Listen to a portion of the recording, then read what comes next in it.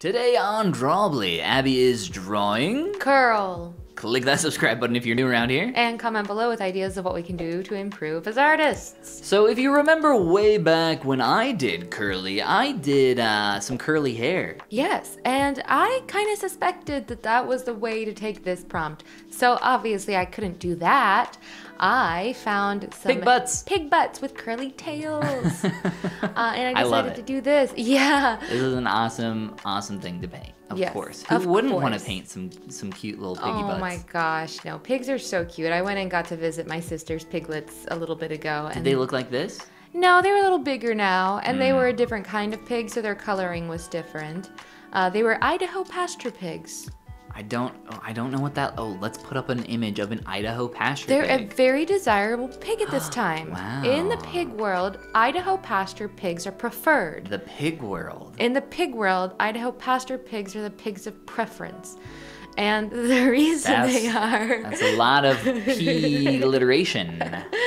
The reason they are is because their snouts are slightly more upturned, question mark, or downturned, question mark. Oh, you did tell me about this. So they don't like mess up the ground or something? They won't make their whole pasture area into a mud pit as pigs are wont to do. Which is probably why pigs, very intelligent animals, get such a reputation for being so dirty, because they turn up with their snouts. That's why their snouts are flat. They're constantly turning up the ground to get at what it is they eat. So a lot of their areas, unless they're in very, very large areas, get very muddy. So in olden times, and in some modern times, and in some areas modern times. I like the simplification you're doing there. Continue. Thank you. People would tag their pigs, with markings, and then set them loose in the... Set them loose? Out into the wild? For the whole season, and the pigs would just be wild. And then they would collect their pigs at the end of the season. Wow, that's crazy. Yeah, because... What if they lost them? You didn't lose them. I don't really... Yeah, you never lost a pig. You didn't lose your pig. Although it was, I think grounds for feud if a neighbor took your pig. Grounds for feud. Okay, by feud you mean all out pig war. All out war. Well, the pigs don't do battle, but that would be really cute. That'd be cool. Go, piggy. Pigmon. I choose you. So what I wanted to learn from drawing these adorable pigs, other than just, the general goofy cheekiness of it all. The cheekiness of it all. Getting the cheeks. Oh, the little big cheeks. So cute. I wanted to practice subsurface scattering. I felt that their ears were a great opportunity to take my first little piggy dipping into the world of subsurface scattering. Piggy dipping. There's a throwback for you, all you TikTok lovers out there.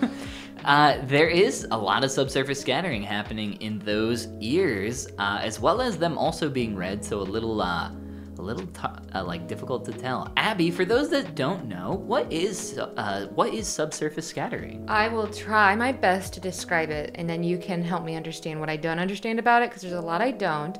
But it's where the light enters the object and comes back out, and the color maybe of the object influences the way the light comes back out of the object.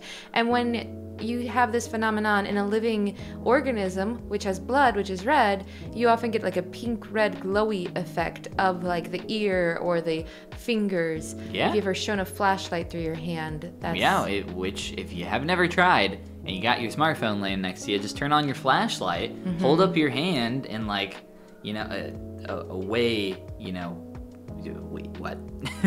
Have your phone light pointing towards your hand, pointing towards your face, and you can see the red of your finger. Yeah. Ooh. Whoa. And I'm talking hold that flashlight right up to your finger. Look at my hand. It's glowing red. That's super, super cool. Isn't that crazy? I like that. So I watched... I can see my bones in there. Can you? No. Oh. Maybe. Wait. Okay. Well, that's exciting. The original X-ray. So I watched a couple YouTube videos on it, and my basic takeaway, because sometimes I watch things that are far beyond the level that I can really utilize. As we often do, yes. Yeah. So my takeaway was make it look like it's kind of glowing from within. And an inner glow, maybe. Yes. Give it an inner glow. And that is going to be what you do to emulate the subsurface scattering. So I tried to do that with my pig ears. For the most part, though, it was mostly just really fun to paint these cute little piggies.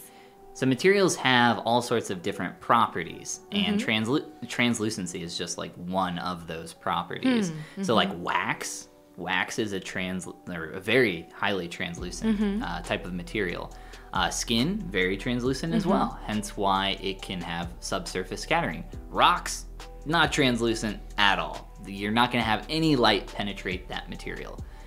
Skin is one of those where, like, wherever you have those thin areas, hence the ears, you're gonna see that light penetrate that material and give it that inner glow. That is cool, and that's good to remember. For translucent things in the light, they might glow a little bit. Did you know that all materials, pretty much, at least to my knowledge, all materials have the exact same level of specularity?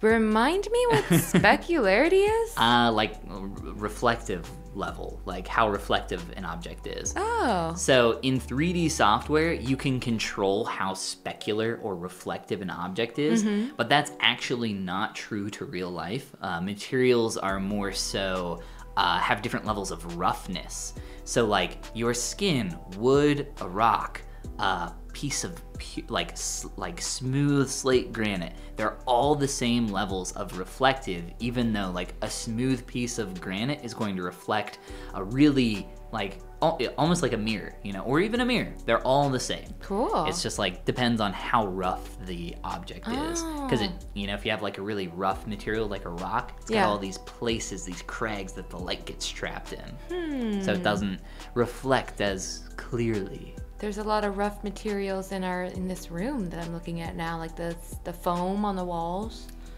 There are lots of rough materials out there. Yes. There's a lot of really cool things that you get to learn by studying 3D art, and a lot of it, you know, I've talked about like all the time about how people are like, wait, you don't draw? Like, you know, a year ago, back before we started Drawbli, and be like, yeah, it's not necessary at all for being a 3D artist, for being a sculptor. They're actually completely different. Oh yeah. But there are things like what I just said, that kind of knowledge is obviously transferable to 2D art. Like, you are sitting here learning about subsurface scattering for the first time, but I know a ton about subsurface scattering. I use it in all of my sculptures. All of my characters have a small amount of subsurface scattering. Well, I have enjoyed learning about it. It is very pretty. I would like to do hands eventually. Ooh, with subsurface scattering? Hands, I'll be honest, they don't really have much visible. Like, you really have to have your light source close to it for that to happen. I would draw them with the light source close to it for that to happen. Ooh, maybe they could be like glowing, like holding a glowing object. Yeah. And the light's like shining out. Yes. Wow. I think that'd be very pretty. Just make it all glowy. I think I want my art style to be glowy. Glowy? Yeah. my art style is glowy. Do you remember way back in like episode 3 of Drawbli where you discovered, like, I think it's literally called the glow brush or something? No, you're like, so this is my art style. This is my art style, yes. I defined almost a year ago. Oh my gosh. The glow brush. The glow brush, I think I was painting, I don't remember what our prompt was, but I was doing the gelatinous cube. No, it was Orange Crush. Oh no, that's right. Oh my god, your character with its glowing eyes. Oh my gosh. That's the It turned out so good. It was so funny. Yeah, that was really fun. For really funny art, check out our early stuff. Yeah, go back and check out the old stuff if you want to see a little laugh and learn. Yeah, something. Although we're going to be saying the same thing about this stuff in like a year from now. Yeah, we are. No, I'll never laugh at my little piggies. They're so cute. You did such a good job on these little piggies. I love it. Thank you. I gave them a little background of paper. Oh, of course. Yeah. You have to get your little paper texture and in then there. that paper texture really emphasized the translucency issues I had a little bit. Again, I think I get to the end of these and I realize there's a lot more cleaning I probably should have done, but that's okay.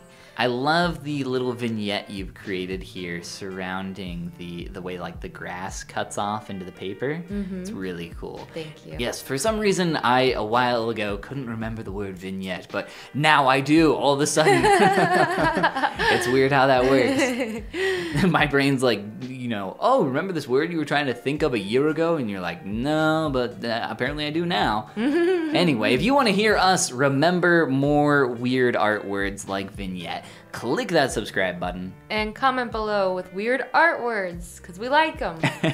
And this is the part where we say... Goodbye. Goomba. Goomba.